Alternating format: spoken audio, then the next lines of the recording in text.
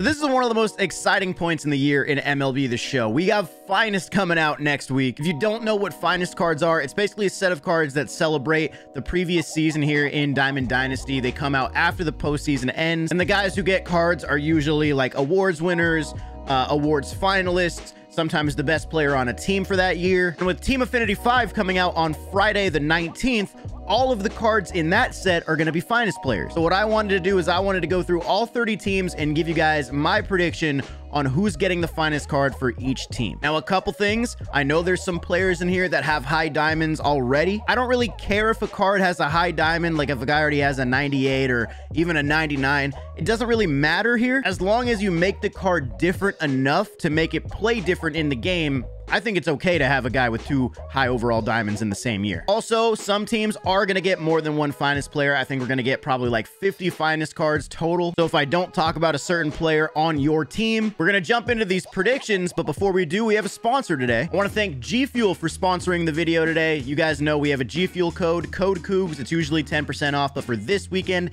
it's 30% off. So if you're looking to try some out for the first time, or you're looking to restock, use code Cougs this weekend and click the link in the description. I'm really liking Pink Drip. This is one of my favorite flavors lately. You can also try out the starter packs. They have some flavors to choose from. They give you a shaker, so it's a good way to kind of get introduced to the product. But anyway, code Cougs, 30% off. Click the link in the description to head on over there. Thank you again to G Fuel for sponsoring the video. Let's get into these predictions. Now, I'm going to start with the Padres because they actually already revealed the Padres. Padres Finest is going to be 99 overall Fernando Tatis Jr. You can see the card art on this little clip. By the time you're watching this video, they may have already revealed some other teams' Finest cards, but Fernando Tatis Jr. is all we have at the current time. Anyway, let's get it started with the American League East, and let's talk about the Baltimore Orioles. My prediction for the Orioles' Finest player is going to be Cedric Mullins. Now, I know that's not an earth-shattering prediction, considering Cedric Mullins was one of the only highlights for the Orioles this year. And I know he already has this 98 from Team Affinity 3, but I think on a Finest for 99 overall cards, they could probably buff the fielding a little bit, maybe buff the arm strength slightly. They could probably give him a little bit more power too. I think they would make the card play different. And other than Ryan Mountcastle, who led rookies in home runs, Mullins is really like the only option. The Boston Red Sox also have a lot of candidates. They are a team that could definitely get multiple Finest cards. The thing is, we already got a Devers card from the postseason. We got a Kike from the postseason. We got a Nathan Eovaldi from the postseason. I think Xander Bogaerts is a really good pick for a Finest card, but he's actually not my prediction. I'm going with Garrett Whitlock. Now, I don't think a 99 Finest Garrett Whitlock would be that good considering his pitch mix is kind of doo-doo. But when you look at what he did for the Red Sox this year, I think he's absolutely deserving of a card. In 73 innings out of the bullpen, he struck out over 80 batters and had a sub-2 ERA. Like, I don't care what you say, those are Finest numbers. I do think Bogaerts will get one, and he may end up being the only guy from the Red Sox. I just think Garrett Whitlock is very deserving of one. The New York Yankees, I think they're getting at least 2. I think Aaron Judge and Garrett Cole are both getting a Finest card. I know Aaron Judge has this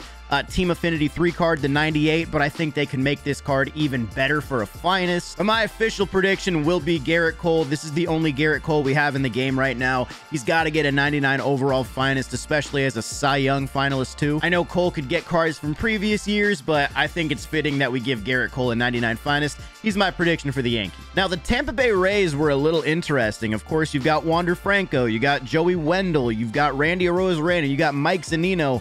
All of these guys are deserving, but they already have pretty good cards. Even Brandon Lau is a good pick. I think he could definitely get that Finest card. But I'm going to be a little different on this one. I'm going with another reliever. I'm going with Colin McHugh. He had a really nice season for Tampa Bay. In 64 innings, he struck out over 10 batters per 9 and had an ERA at like 1.5. Like, that's a really good season.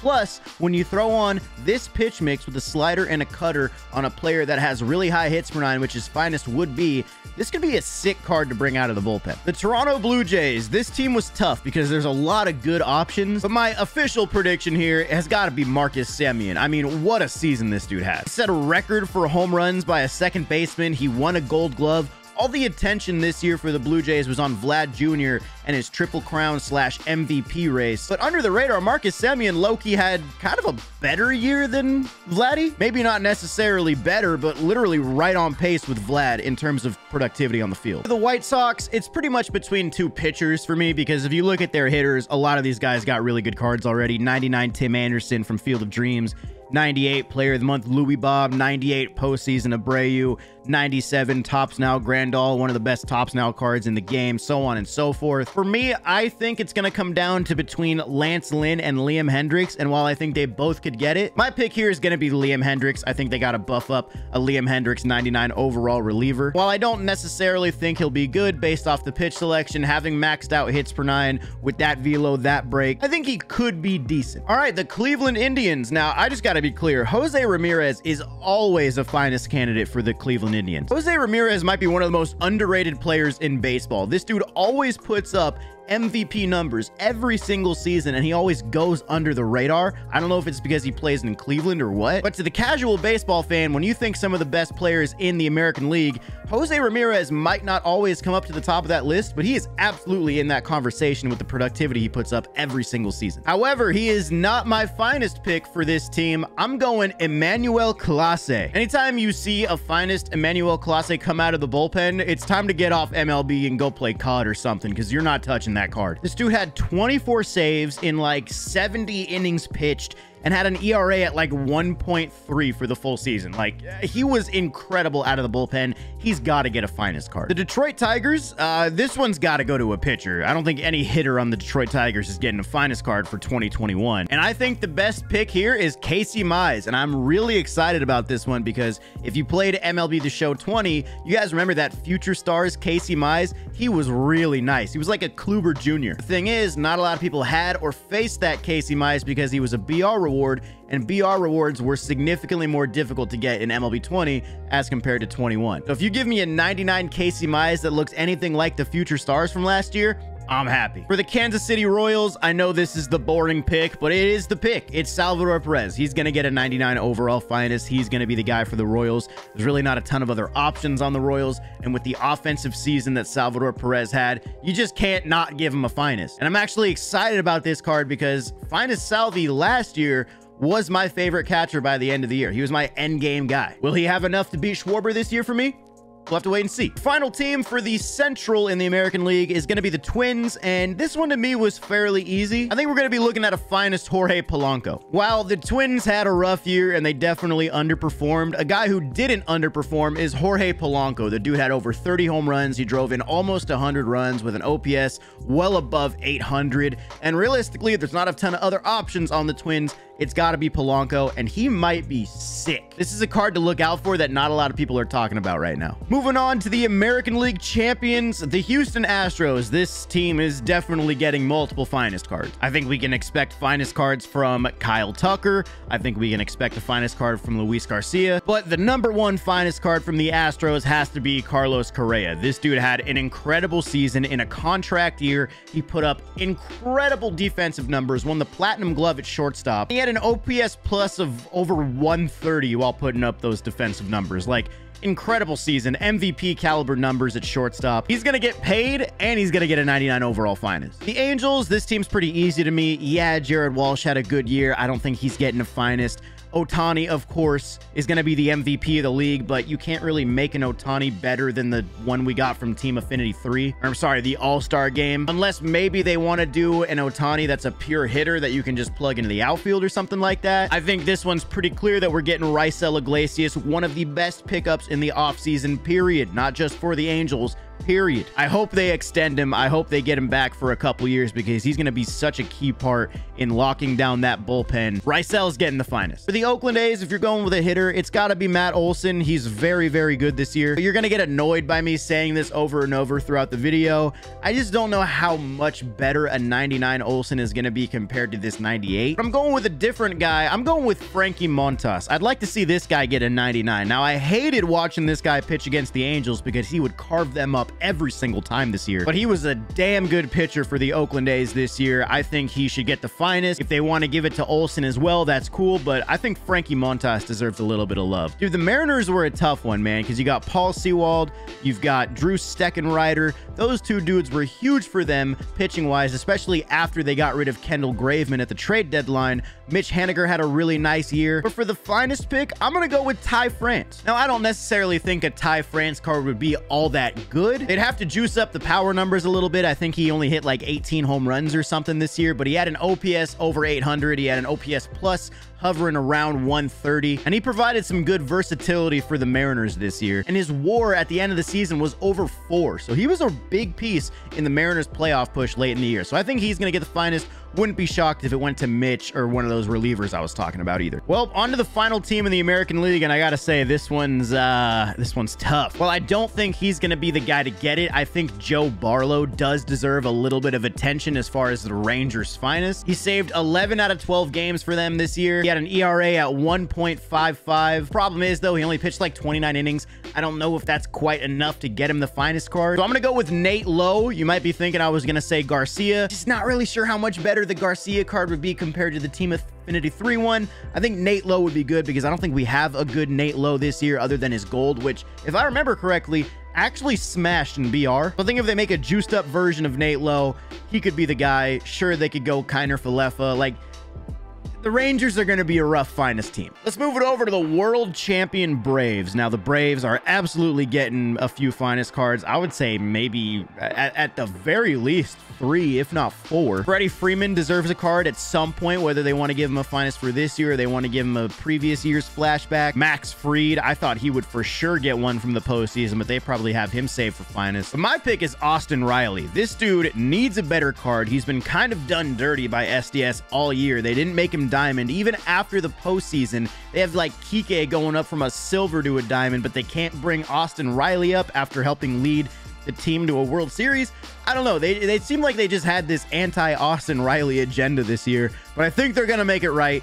Austin Riley getting a 99 finest card, one of the biggest reasons the Braves were even in the postseason mix. He's probably going to be top 5 MVP voting, and he needs a finest card. He's my pick. The Marlins is pretty simple to me. It's either between Sandy or Trevor Rogers. I think I'm going to go Sandy just because Rogers already has that 97, and I'd like to see Sandy get some love. Plus, he might have a pretty good pitch mix with that 99 velo and the high hits per 9. He might be kind of nasty, so if he ends up getting it, he's a sneaky good one. All right, the New York Mets. I think this is going to come down to probably 2 pitchers. I think it's either going to be Marcus Stroman or Aaron Loup. They're both very deserving. I don't think either one of them have a higher diamond this year. And I'm going to go Aaron Loup because similar to Austin Riley, I don't know why they wouldn't upgrade this guy year to at least a silver. This dude pitched over like 60 games and had an ERA under 1. Like, what is this guy doing as a bronze? Plus, as a lefty in the bullpen with a sinker, cutter, and a changeup, yo, sign me up. Give me Aaron Loup as a finest. I'll take Stroman too, though.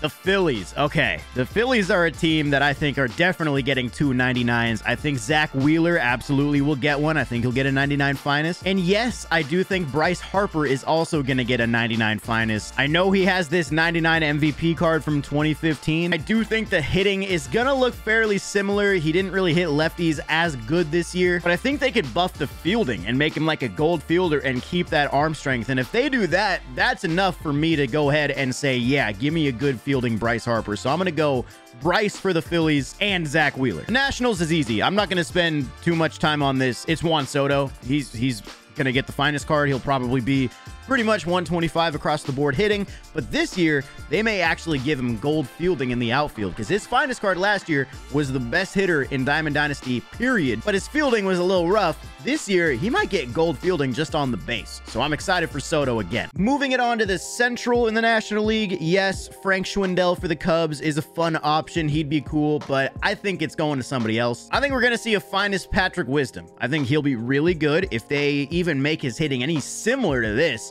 he's going to be good. His swing is really nice. I love this card. Quite frankly, there just wasn't a ton of good options for the Cubs this year. Maybe Wilson Contreras, maybe, but I think it's pretty clear that it's going to be Patrick Wisdom. The Cincinnati Reds may have been the toughest team to lock down a prediction for because there are so many good options. The nice thing is that Castellanos has a 98. I don't think a finest Castellanos would look much different than that. Joey Votto got the 99 player of the month from, I think, July. I think Wade Miley and Tyler Malley would definitely be really good picks for finest. Even Tyler Stevenson wouldn't be bad. But my official prediction for the Reds finest has got to be Jonathan India. Very, very nice year. Rookie of the year candidate in the National League. Had an OPS over 100, an OPS plus at like 113 or so. I think he could be really, really good. Yes, Jesse Winker is an option. Tyler Naquin would be cool. There's just so many good options on the Reds that it's really hard to lock one down, but ultimately I go with Jonathan India. The Brewers, Corbin Burns. It's similar to Soto, just that's all you need to say. Corbin Burns. Freddie Peralta got a 99 from the All-Star game. Hader and Williams both have 97s already. Probably not going to get anything for their hitters.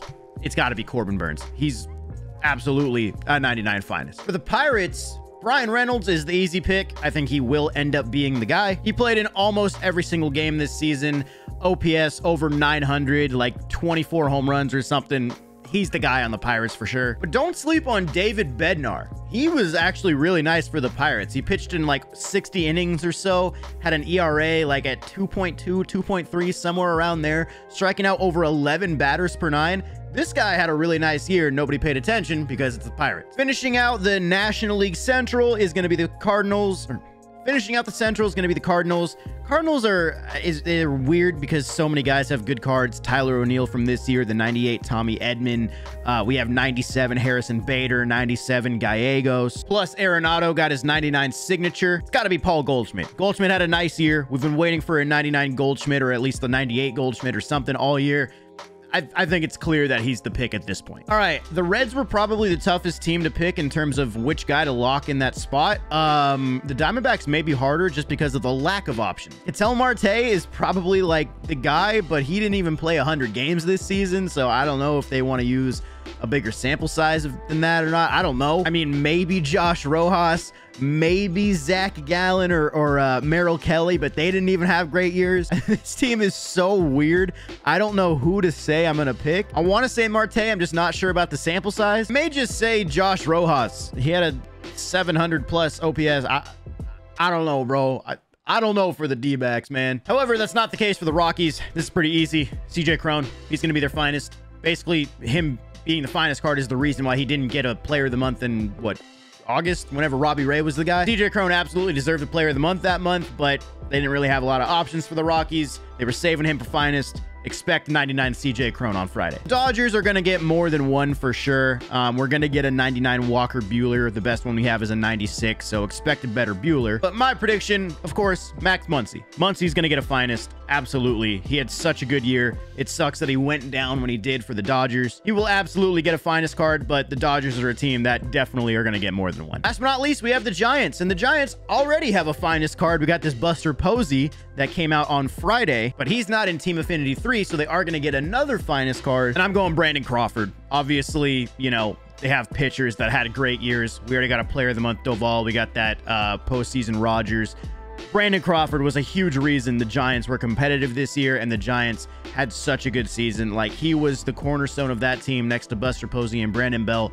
Crawford, without a doubt, deserves the finest card here. Ooh, man, so I know that was a long video. I know that was a lot of talking, but I hope you guys liked it. I hope you guys think my predictions are good. I'm sure some of you guys are going to disagree with certain points, but down in the comments, let me know what you think. Who do you think is going to get the finest for your favorite team? Are there any players on here that I didn't talk about that you think deserve some love? Let me know in the comments. If you did enjoy the video, hit the like button. Make sure to subscribe to the channel if you're new. I hope you guys enjoyed. I'll catch you in the next one. Peace.